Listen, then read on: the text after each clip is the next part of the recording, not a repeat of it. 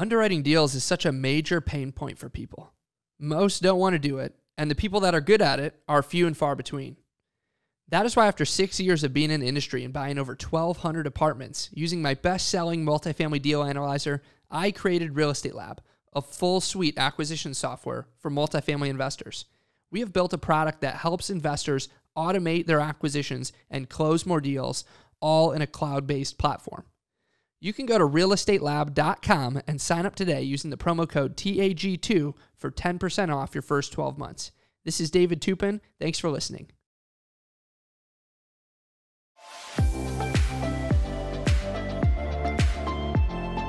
Welcome to The Apartment Gurus, where twice a week, host Tate Siemer brings you deep dive interviews with the wisest gurus in the apartment investing industry. These experts are sure to create game-changing value and inspiration designed to catapult your business to the next level. Be sure to reach out to Tate at www.investwithgreenlight.com for access to his investor portal and Calendly link. And now, here is Tate Siemer and the Apartment Gurus. Welcome, everybody, back to another episode of the Apartment Gurus podcast. Really excited to have a guru on the show by the name of George Cline. George is coming to us from just north of Denver, Colorado, which is in the same time zone that I'm in here in Salt Lake City, and another Intermountain West investor. And he is an owner operator. He's a co-GP in over 1,100 units, and he's the lead GP, the lead general partner is what GP stands for, in over 600 units. And he's got another 2 deals in the works here that he's working on closing before the end of the year. So he and his partner started working together in 2020. So it's been a 2-year ride here. Sounds like you guys have gotten some great stuff done, George, in that 2-year period. And you, like us, have taken on asset management now as a primary focus. As you know, and listeners, what you'll find is that you work really hard to get the deal, fund the deal, do your due diligence on the deal, and get it to the finish line, and then that's where the hard work begins with managing the asset, managing the property manager. So I'm really looking forward to talking to you about that, George. Just really excited to have you on the show. Welcome. Great. Glad to be here myself. It's great. Yeah, it's great to have you. And I will just go ahead and mention George's family as 9 children aged 10 months to 28 years old. So you are a true family man. Yeah. And strangely enough, you don't hear any of them in the background right now. We'll see how that goes for the rest of the time. Yeah. You and I have a lot in common, but that's something we don't have in common. I have exactly 0 children. Okay. and have never been married, never been in that position, in my 49 years of existing on the planet. Not necessarily out of planning that way. It just kind of has happened that way. And I'm very open to any and all possibilities moving forward. But, it's, I can't imagine the rewards that, and the rewarding aspects of having a family like yours and seeing everybody grow and achieve and do great things with their lives. Yeah, it is. It's fun. It seems like that's what most people know about me or hear about me first, is just the number of kids I have, just because it's a little unique, this age. But, this is Labor Day weekend, and it's just Monday. We had all but one of the kids over who lives in a different city now, and my parents too. So it was a house full. It was fun, and it was chaotic, just like it always is. And I think that's just kind of how it goes, having this large of a family. It's like, no, it's not orderly ever.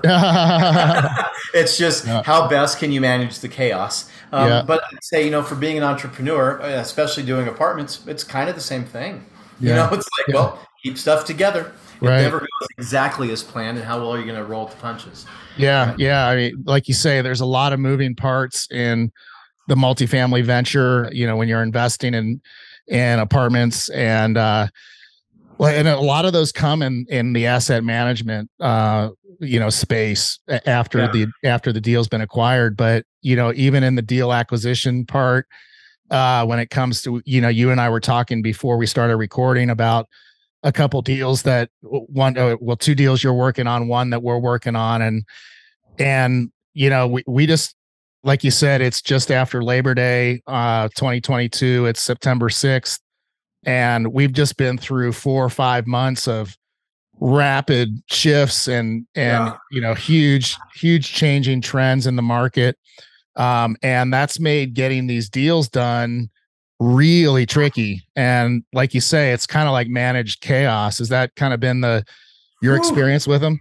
Oh yeah. So we did, as you mentioned, I was before we ever led our own deal, I was a co-GP, which I always recommend people do. Go help raise money and help with all the other things you can do as a co-GP to learn before you ever go try your own. Because honestly, being an entrepreneur for so many years, like most people in this space, they have some of that self-starter, and they also have this idea of I can do it myself, learn what I need to. I don't know that I need people. As other podcast people have said multiple times, is this is a team sport. But you just don't know what you don't know, and getting to shadow these other people and help out with, hey, send this out, go find this, and then talk with investors was so helpful in figuring out what this was going to be like. And yet it still didn't prepare me enough for what our first deal was. We closed on our first deal that we led just coming up on a year ago. It was the end of September. If I can go off on this for a minute, I say that syndication or buying apartments, it's really like having kids. Maybe it's because I can make most things into like having kids, since that's what I have the most experience in of anything. But it's like most gurus out there, the paid coaches, they teach you how to find a deal. Right. That's the majority of what they teach you to do. Right. Everybody I've seen is that. Some of them do it better than others. And that's really the best part in some sense, at least for me. I'd say that's kind of like getting pregnant. Some families, they have a hard time with that. And I have good friends. I've heard stories where it's like they can't get pregnant. They finally give up. They go adopt and immediately get pregnant. There's some mindset or something that has to be changed. And I don't know, but there's definitely a lot of things that equate with that you're working on, thinking this is the job. I've got to figure out how to do this. And you're working and touring. I think we toured. Well, I know we underwrote very deeply, at least 150 deals before we got the one that we did. We toured probably 20 to 25 places. So, a lot of miles, a lot of time with brokers, burned a lot of bridges just because we didn't know what we were doing. We sounded stupid. And I think we just got grace from a few of them as well. But so that's like the getting pregnant part. And what everybody focuses on is that. But it's like, that's the fun part and that's the easy part once you understand it. Then there's this middle period. Maybe you want to call it the due diligence. It's from the time you sign that PSA until you close. And I say that's like when you're pregnant.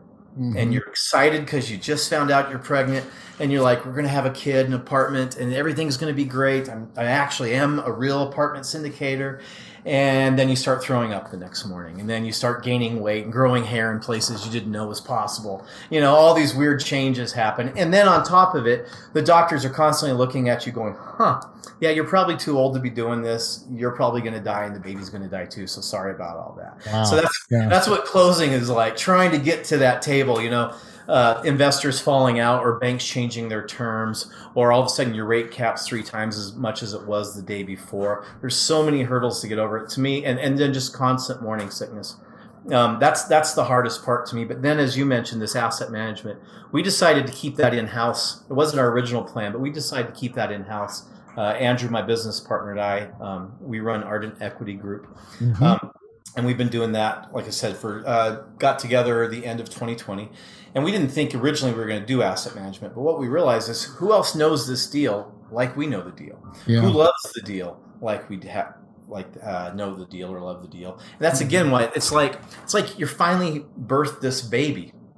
What are you going to do with it? Yeah. And, you said you didn't have any kids, but honestly, it's a very strange thing in America where you have the baby and they go, yeah, you got to stay here overnight. Okay, great. next day they wheel you out, hand you the baby, and say good luck. And I always joke with my kids about not being a great parent, that they don't give you a test before they let you be a parent. They just let you be a parent. And that's what it's kind of like. It's like all of a sudden I've got this apartment building. It's like, well, what are we going to do with it? But we devised a business plan. We had hired the property management company. We knew what needed to happen, and we thought, well, we're the ones that are going to be the most vested in this deal. So let's stick with it. And because we're both full time, we had the ability to do so. And what I say with that is, apartments are kind of like kids. They're resilient. You can drop them on their head. You don't want to do it very often, but they're going to be okay more often than not, as long as you're giving them some attention and intention.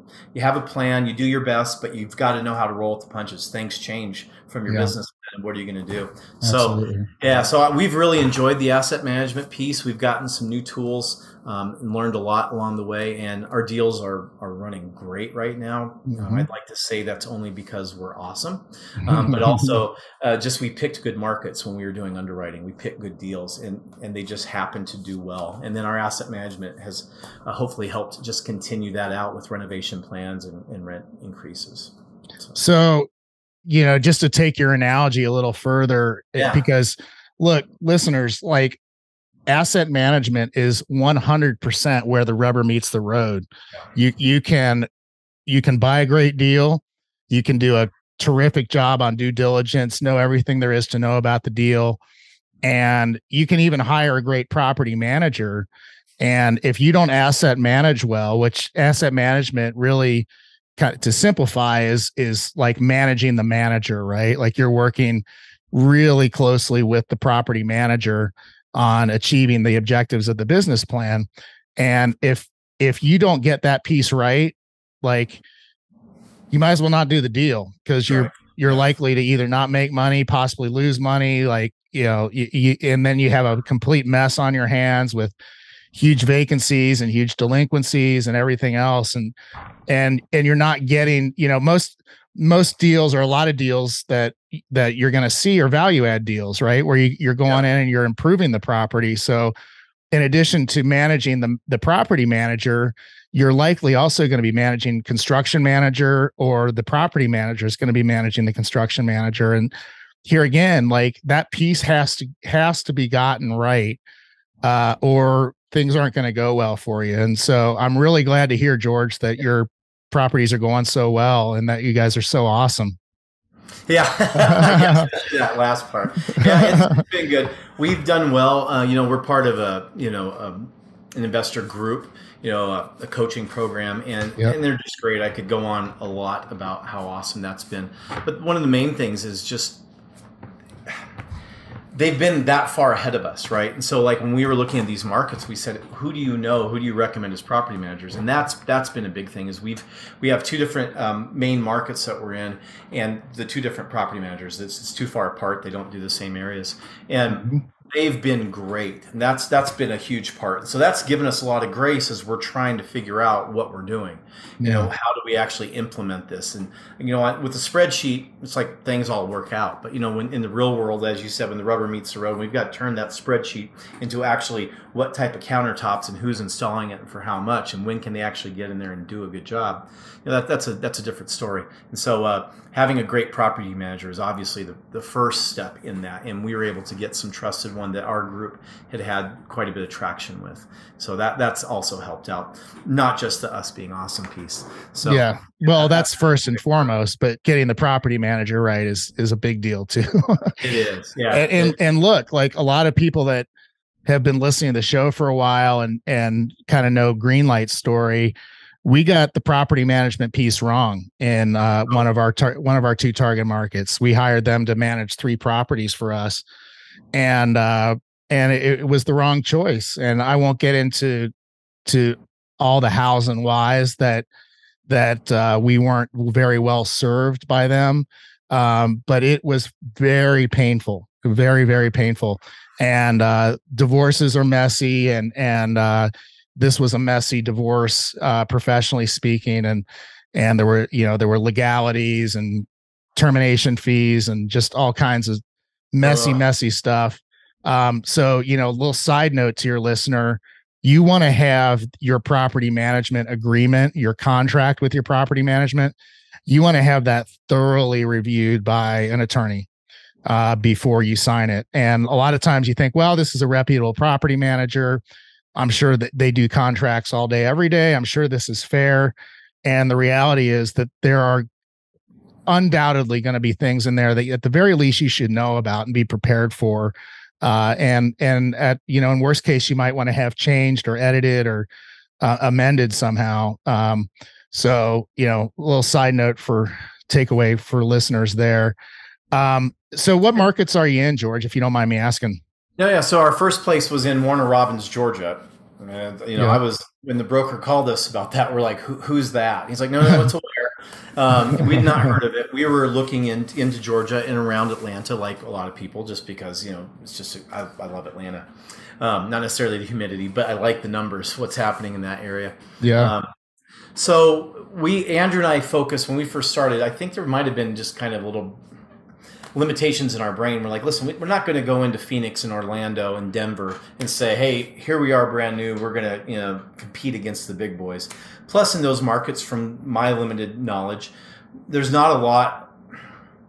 People are willing to take a lot less returns on those deals.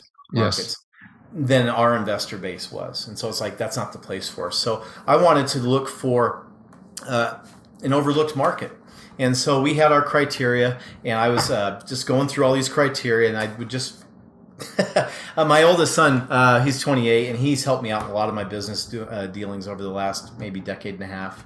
I guess since he was 16. So yeah, a little decade and a half there. Wow. Yeah. And so I was showing him some of this stuff right as I was getting into it, getting into multifamily syndication. And he's like, so how do you pick a market? Because that's what I was trying to do. And I said, well, I've got all these criteria, so I just literally think of a city off the top of my head, and then I go see how it does on all the markets, and I write down in the spreadsheet what I find out. Mm-hmm. And his response is, why don't you just do them all at once?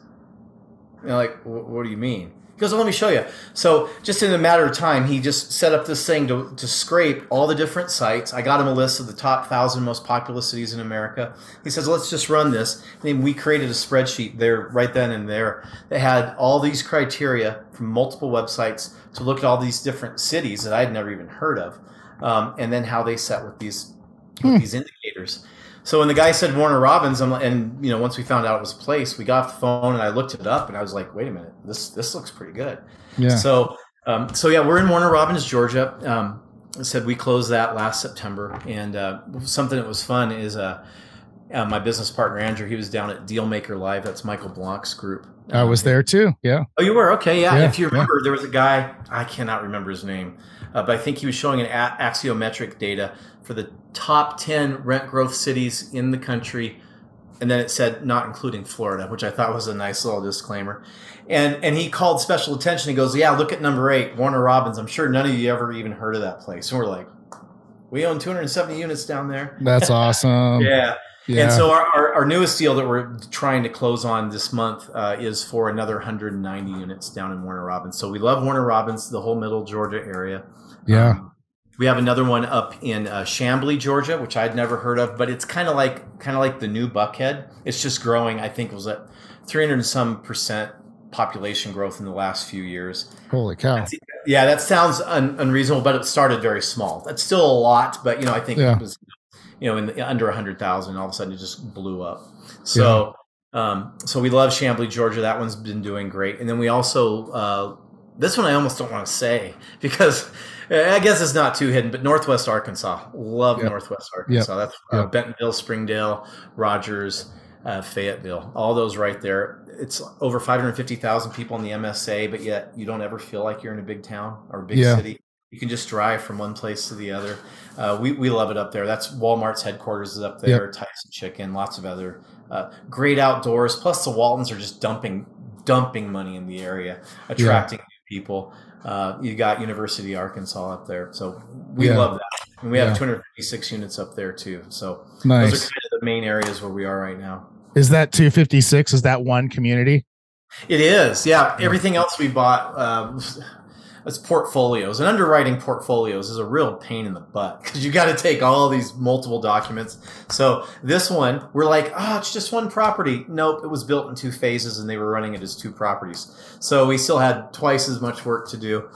Yeah, it's a 2008 build, 128 units, 2008 build. And then they had land in the back. And they built another 128 units that they finished in 2021 that we. Oh, wow. Now we're just running it as one property, one address. It's all, one place you pull in off the main street. Yeah. Yeah. Well, you got, okay. So your first couple deals, the Warner Robins deal was 270. That was a portfolio. Was that, were they single families, multifamilies? How did that work? So single family or multifamily? Well, I mean, the units themselves, the 270 units, it was a portfolio. So yeah, what were it was a portfolio of 2 apartment buildings. Oh, okay. I got you. Yeah. So like one was, I don't remember, 180 and one was whatever the other number is. Yeah. So those there were 2 larger properties, both of them over 100. And we like that, like I think most syndicators do, is because if you go under 100 units, it's hard to justify paying an on-site staff. That's right. Management and repairs. Yeah. That word's fleeting me right now. So that's why we like the 100 units and up. And both properties were over 100 units there. Yeah, and there's a few other reasons to like 100 units and up, in my opinion, as well. One is that's the ocean that the brokers swim in, and if you're taking this business very seriously and you're looking to, make a major impact and own a lot of units, you want to double down and triple down on your broker relations program, and you're reaching out to brokers, you're constantly interacting with brokers, and ideally those brokers are bringing you deals, but they're not calling on the 30 units and the 40 units and the 12 units, and they're networking with and calling on the bigger asset class with 80 plus 100 plus units, and those are the deals that you need to be prepared to do when your phone rings and a broker calls you. And not to go too much deeper into this particular aspect, but equity is different in that space. When you're raising capital, you have access to capital sources that if you have a $5 million equity need or $10 million equity need, there are a lot of sources that will write checks that size, but will not write a $2 million equity check or $3 million equity check. So, again, I don't want to deep dive too much into that, but in some ways, you hear people say it's actually easier to raise capital for the bigger deals. That's what they're referring to. Now, whether or not that claim is actually true is up for debate, but as George, you and I were talking before the recording, like that whole world has gotten pretty chaotic and as well, right? So yeah, but I love that you guys went right away for these bigger assets. I think that's super exciting. It's, I coach people in this space, and a lot of times I'll run into somebody who is like, I really want to start with like maybe a 10 to a 30 unit, something like that.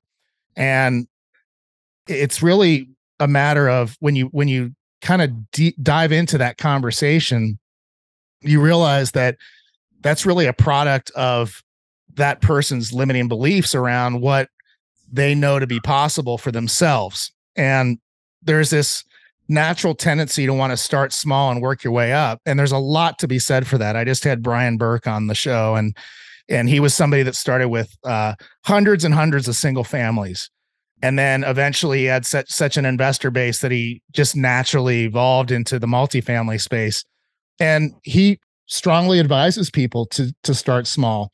And there's, so there's different schools of thought about that. My whole point is if it's equal playing ground between the two, why not go big, right? Because scale is your friend if you're getting the major pieces right, your business plan, your asset management, like all that stuff is, your gains and your appreciation and your rent growth is amplified many, many, many times when you go for a bigger asset. Have you found that to be true?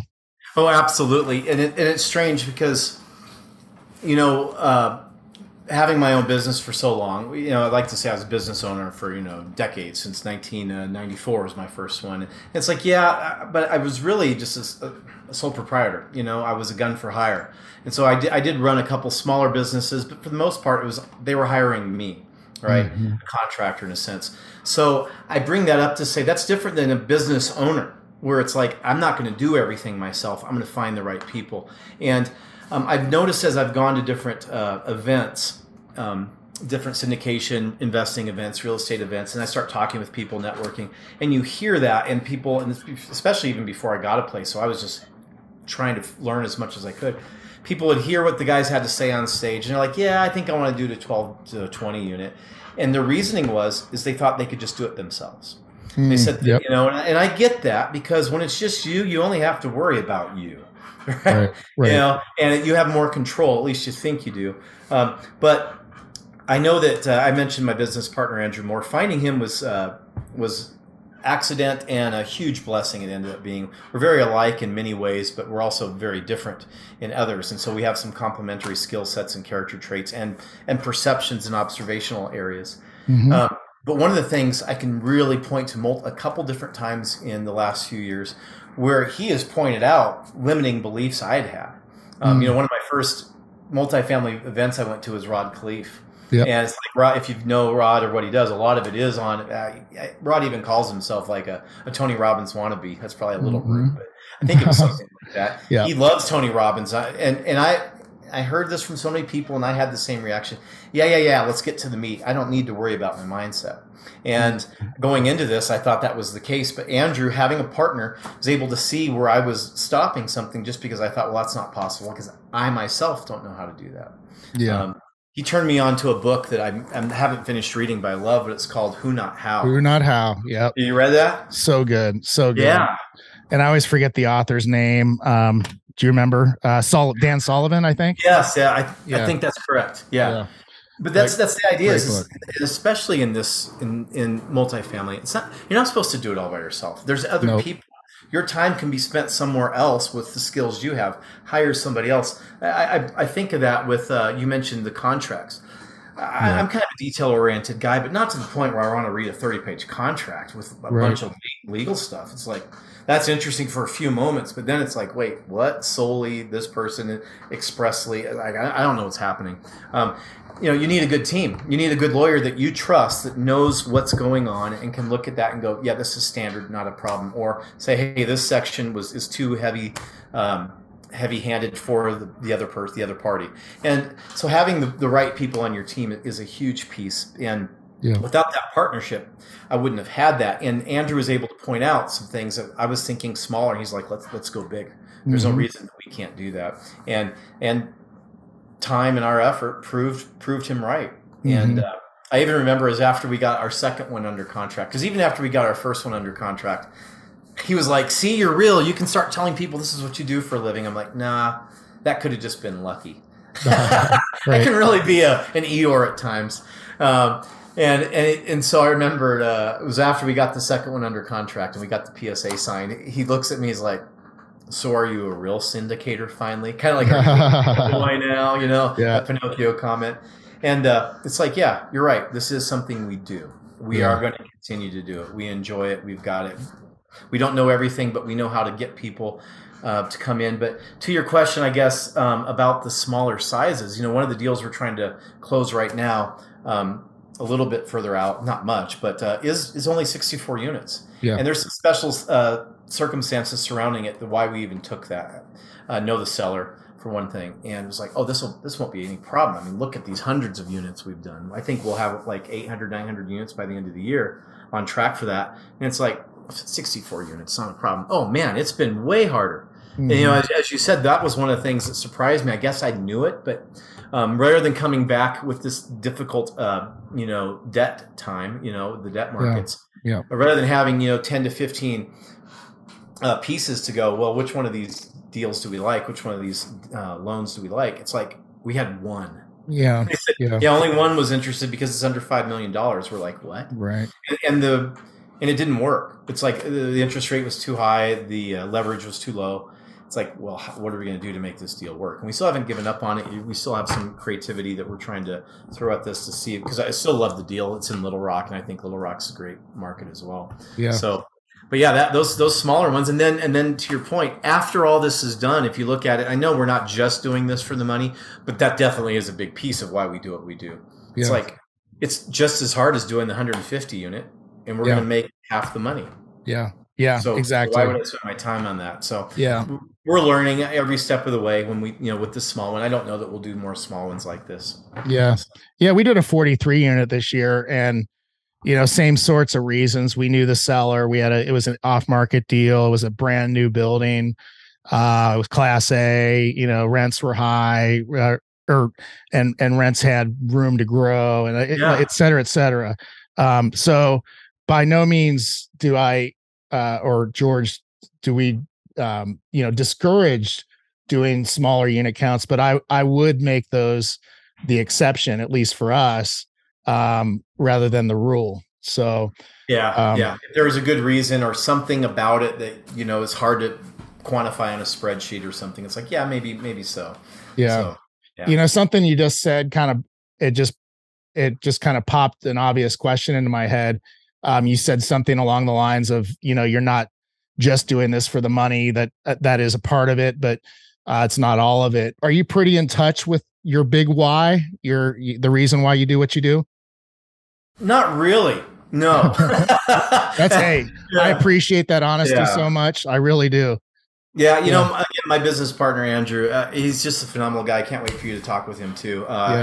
He's a Marine, and then he became a missionary for 3 years. It's like, what a dichotomy. It's like, bam, and his experience in life and his character, there's just so much to say.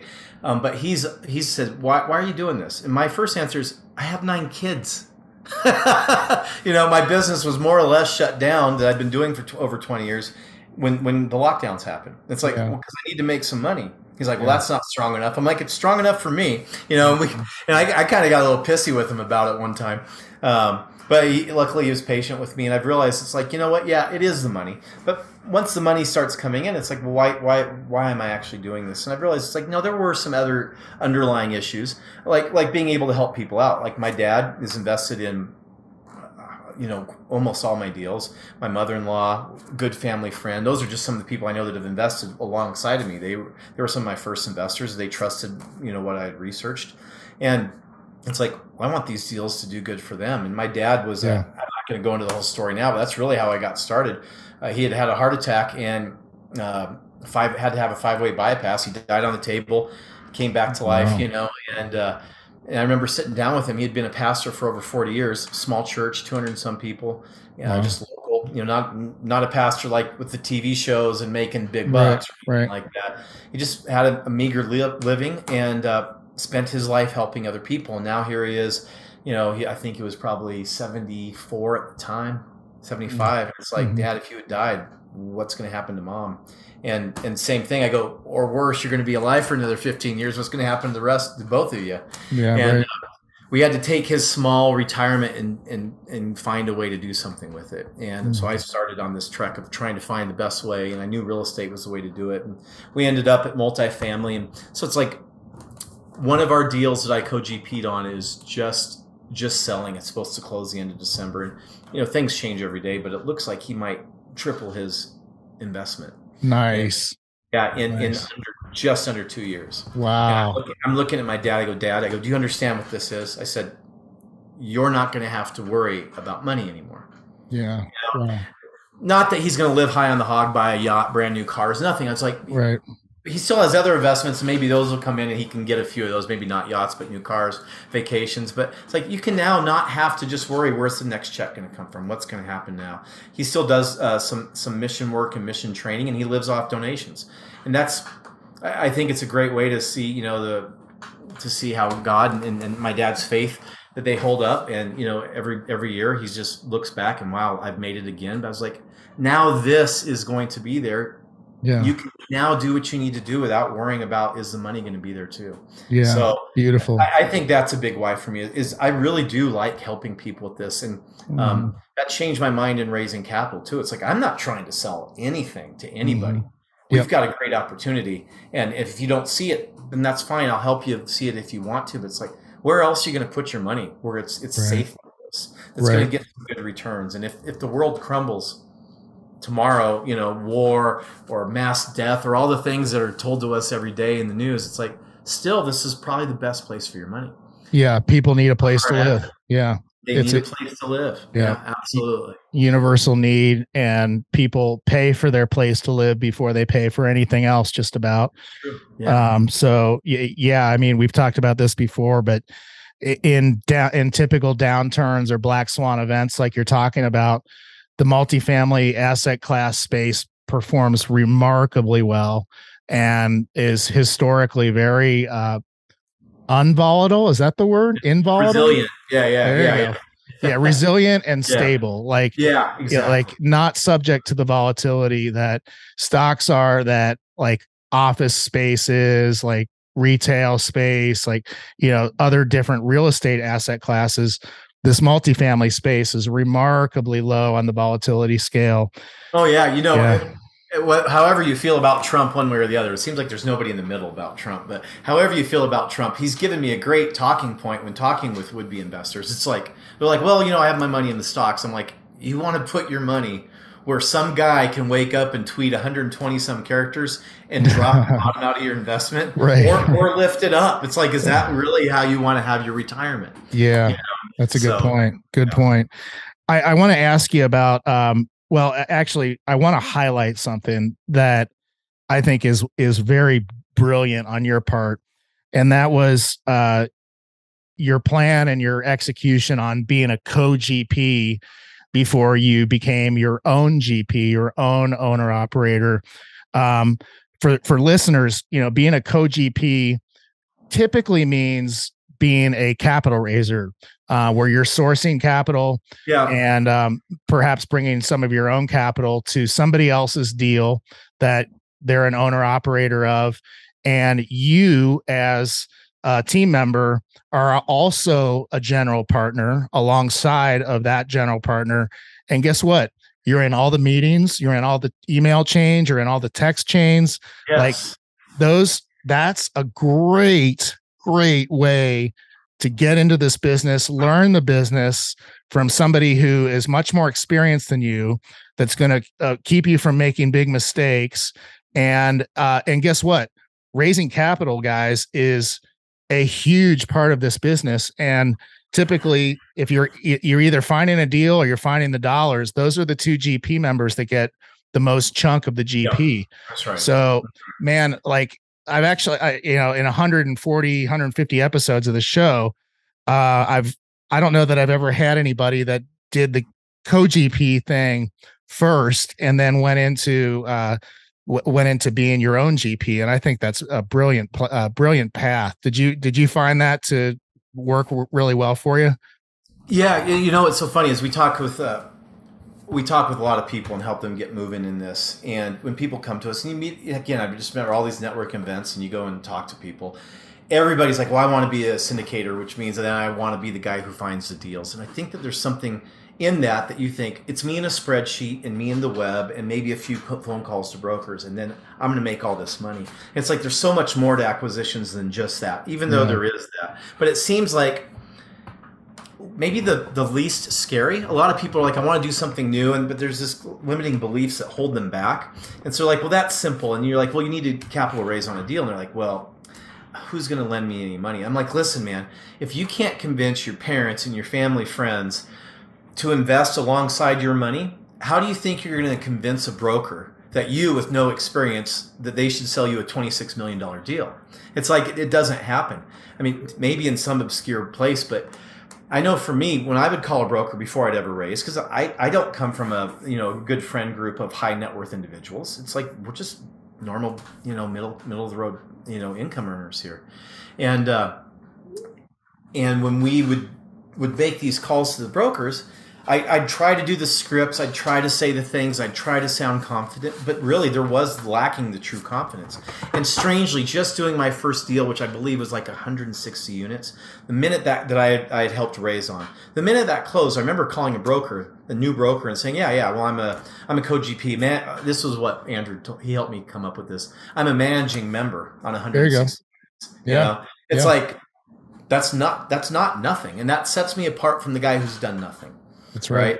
And what I had to do, and in this capital raising aspect, it is so needed, but also it helps you. It's like, you've got to know how to talk about a deal. And it's better to be doing that with your friend who's going to ask you questions, whatever, and you go, I don't know. And then you call the GP and get him on the Zoom, the lead GP, get him on a Zoom with you or on the phone call with you, or he just, answers the questions and you parrot it back. That process, to me, I think helped me understand how to talk about a deal. Because now I talk about a deal with, with bank, with private equity, or with, groups of investors or other GPs. I know how to talk about a deal because I did it a lot, talking with family and friends, and they're not all going to work. But I feel like you should always go through that process first. Save yourself a bunch of time, do that, get on a deal, be able to say, I got 600 units under management. All of a sudden, people listen to you. I think even other investors. One more thing to tie that up is I raised on one deal. Andrew had raised on a deal before. Then we started working together. I raised on a deal, and we did some things separately. And as soon as I was done, I'm like, I did it. I finally raised on a deal. I can put this under my name. And he's like, well, what's the next one? And I'm like, well, I can't raise on it anymore. That's the end of the money. I went through it. Nobody has any more money. What am I going to do? He goes, and again, he's like, you can do more than that. He helped set some things different in my mind. And within, I think, 2.5 months, I raised on 3 more deals. And, almost 4 times the amount of equity brought in. And it was like, wow. And it was only just maybe a month or 2 after that we got our first deal. We got it under contract. So I would suggest anybody that wants to do this, raise first. Raise first. Find good operators. There was a deal I raised on, maybe a couple, that I'm like, I don't ever want to work with that team again. Not that they're horrible people. I just don't like the way they did things. Learn those things. So when you go to do your own deal, you'll know what you want to do and what you don't. It just saves you. Learn from other people's experience. And you can only get so much of that from a book or a video or a podcast. You kind of just have to do it. And to me, the capital raising is the best way to get involved in a deal. Yeah, I agree. I really do. And I didn't always agree with that. In fact, I was always a deal first kind of guy. Yeah. And I definitely, coming from the single family world, I had a lot of voices in my head that were saying things like, if you get a good deal, the money will come, or, that sort of thing. And like you said, George, you just really illustrated well why that doesn't happen. It's because, you get a good deal, you go out and get money from family and friends. That's great. You get the deal done, but then what? Right. And so I'm curious, let me just real quickly ask you, you tapped out your family friends network, but then you went and funded 3 more deals. How did you go about finding those investors? I wish I could say something, I built a website, got a funnel, and, got on LinkedIn. I did a bunch of podcasts. I think all those things are great, but we've been too busy to actually do any of that. We just now launched our website, 2 years into work. We finally have an active campaign funnel set up. And we have some investors coming to us that we'd never even heard of. So that's kind of interesting. But this was staying with those same family and friends. It was like, well, what else am I going to do? I've committed to raise another X amount of money for this deal. Well, just making that commitment opens up possibilities. I started thinking of people I had not talked to. But then also some of the other people, after a couple of months of this, for the first asset performing, those updates going out on a monthly basis, which is hugely important as a lead GP. Make sure you get your monthly updates out. That started sparking conversation amongst my family and friends. And so that, well, I said no before, I'm interested now. Or, hey, I gave you what I told you was all the money, but I actually am willing to take out more from the stocks to put it into this. So a lot of it was repeat business. Having a 506B offerings, we're not allowed to generally solicit, so we don't do that sort of thing. But there is this saying of, especially, hey, I closed on my first deal, yay! And so I would be able to post something like that, and I just post a picture of the place with how many units it was, and just say congrats to the team. Yeah. Well, and I had family and friends saying, "What's that all about?" Yeah. That's not, "Hey, here's what I'm going to do." It's here's what I did. Mm-hmm. I didn't say, "Please contact me." Talk to your lawyer about how you want to write those posts. Our lawyer, Dugan Kelly with Kelly Clark, he's got some very good guidance with that. And I think he's probably on a couple podcasts, but he's like, just congratulate your team. Don't say anything about how to get involved or anything like that. But I had people like, just a neighbor of mine say, "What's that about?" And I'm like, I told him in a 5-minute conversation. He's like, "Well, what's the address to the web address to look at the deal?" And before I knew it, by the end of the day, he'd invested in 2 of my deals. I'm like, that was the shortest conversations I had. I was like, "Well, do you need to know anything?" He goes, he used to be a licensed broker dealer. And he's like, "No, I know how to figure all this stuff out. I read your financials. Everything looks great. And that's why I invested in him." It's like, well, do you have any more friends like that? Right. So unfortunately, there's not a lot that I can say, go do this, go do this. Not a lot of pragmatic applications, rather than commit, get in there and figure it out. Yeah. Get your stuff done. And that desperation can create new opportunities, I would say. Yeah, no doubt. That's fantastic. Just using your existing investor network, getting referrals, getting, talking about what you're doing with your neighbor, that like all really good stuff. I want to ask you too, before we run out of time here, you mentioned you're in a coaching program now. Do you mind me asking, let's just give somebody a plug here if you feel comfortable, Sure. Which one that is? Yeah. After the way I arrived at this one was through lots of work and research, because as entrepreneurs, that's what we typically do. We like to do that. I'm with Think Multifamily, Mark Kenny. Yeah. And absolutely love him. I've worked a lot in my previous life, trade shows and conferences. So I was backstage, always, doing tech support, helping the guys, the CEOs, the VPs who are getting on stage, and their admins, the people that try to keep everything cushy for them. And these people would walk up on stage and be smiley and friendly. I just can't tell you the number of high-level people, net worth people that then come off stage and treat their staff like hell, throw the crew under the bus, just things like that. And with Mark Kenny, I helped him out with an event early on, trying to add some value. It was in actually summer of 2020 when things looked like they might be opening back up, and we had some regulations and things we had to do differently because of fear of COVID and whatever else, the government. And so we were streaming the event, and right as we were about 3 minutes into the event, we realized his audio stream was broadcasting pitched up an octave. So he sounded like a little girl.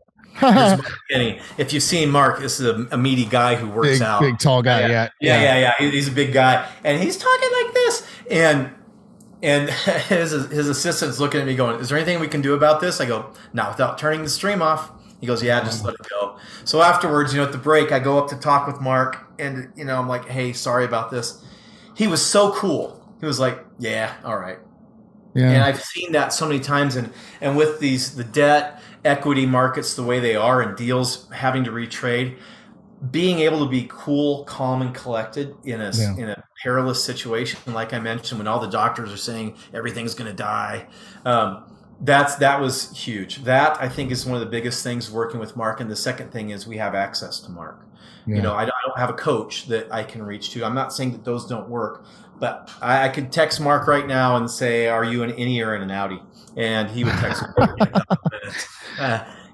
So that sort of access to me is what set him apart from all the other coaches and stuff that I looked at. So yeah, that's fantastic. It's been a great time, and we would not be where we were had it not been what we've done to this point with Mark. So. That's fantastic. I've met Mark and his wife. I want to say Janelle or Tamil. Yeah. Tamil. Yeah, you're close. That was good. Yeah. Yeah. No, they're fantastic people and just fantastic entrepreneurs. They've made a huge impact in a lot of different ways in a very short period of time. So that's great.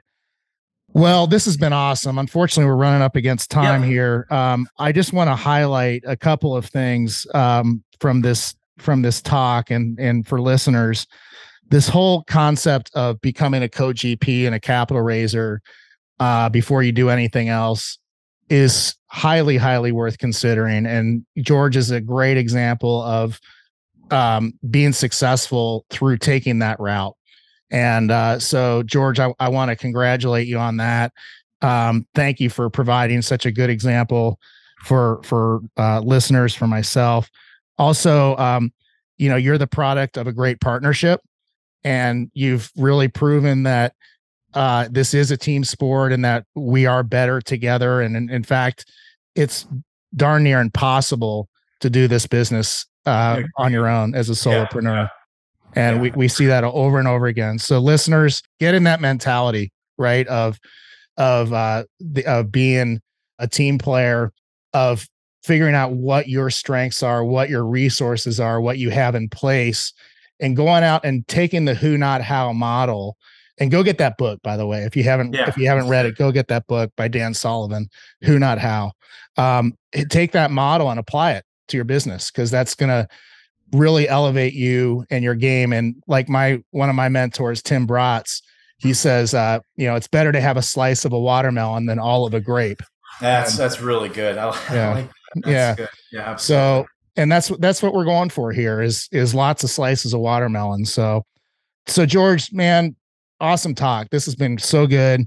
I'm really, really grateful for all the value you brought, and really rooting for you guys. Love to see what you guys do next. What does the future hold for you guys after these next two deals? Do you have kind of a master plan? Yeah, I told you we just launched our website, and we realized we've got to increase our investor base. I mean, there is a point where you do kind of run out of family and friends. Yeah. You don't always want to be saying, hey, here's my next deal. It's like people know what I do now. If they want to get involved, they know where I am. Website was something we did. So that was a big piece for us, starting that whole marketing piece, ardentequitygroup.com. Okay. We tried to get the longest domain possible. Right. So we got that going. We are really in a time, Andrew and I have said, we paused our acquisitions for a while, but we literally have thrown the brakes on our acquisitions. As I mentioned before with the metaphor, we got really good at that. Mm-hmm. We enjoyed it. We had a process. We had a small staff helping us vet a lot of deals. At a lot of times, as to your point, we had good relationships with brokers throwing us deals, and we just said, we need to recalculate. What we were doing was fine. We feel like we're at a point where we need to do something new. And that doesn't mean, hey, we're going to go diversify into different asset classes. It's just how we approach what we're doing. We're spending a little bit more time back on our asset management. We want to make sure that we're doing the best we can with the deals we have. Yeah. So we've been doing that. So just trying to tighten the ship up, tidy it up, clean it up, especially as we go into the Christmas season here, at the fall. We wanted to spend a little bit more time with our families. We've been doing this full time, and man, there's nothing passive about the income we've been creating yet, for ourselves at least. Yeah. So there's just, I guess it's a pivoting time for us. What are we going to be doing next? How are we going to approach this? So we're going to be going to a lot more events, making more connections with people, just to see how we're going to approach it. This idea of just syndicating a deal, we can do that. We'll probably do a few next year like that, but beyond that, it's hard for me to tell you. Maybe in a couple months, Andrew and I can both be on here and we'll tell you our new greatest plan. So let's do it. Are you going to come to the Best Ever conference in Salt Lake? Yes, we sure are. You were out in my neck of the woods for it this year. We'll come out to you. Yeah, absolutely. We'll be there. That was a great event this last year. Well, if you're a skier, I'm putting together a little group of skiers we'll either do it the day before the conference or the day after, so will you let snowboarders come? Absolutely. Okay, absolutely. All right. Yeah, I'll be there. I'd love to do that. That'd be great. Okay, we'll put you on the list. But well, George, thanks a ton, man. I have a lot of gratitude to you for coming on the show and being so generous, kind of opening your playbook for the listeners and for myself. So ardentequitygroup.com, ARDENT equitygroup.com is the website. Are there any other ways that a listener might want to reach out to you? Yeah, email's best. Just George at ardentequitygroup.com. That works. There you go. Okay. That way I can get to it. So George at ardentequitygroup.com. So listeners, there you go. George, thanks a ton, man. I wish you all the best and looking forward to meeting up in January, if not before, and looking forward to seeing all your success down the road. Well, thanks a ton, Tate. It was great. Listeners, thank you. We love you guys. We're so grateful that you come on board with us twice a week and listen to these episodes. And we're just trying to provide as much value as we can to elevate you and your career and your business as much as possible. So keep coming back, leave a rating and review if you feel inspired. That always helps. And like I said, we're doing 2 a week now. So we'll see. Yeah. Right. We'll see you in a few days on the next episode of the Apartment Gurus. So take care, everybody. Thanks so much, Tate. All right. Thank you, George. This has been the Apartment Gurus with Tate Siemer. If you enjoyed this episode, be sure to subscribe and leave a rating and review on your favorite podcast platform. To contact Tate, go to www.investwithgreenlight.com for access to his investor portal and Calendly link. He loves to hear from you and thanks you for being a valued listener.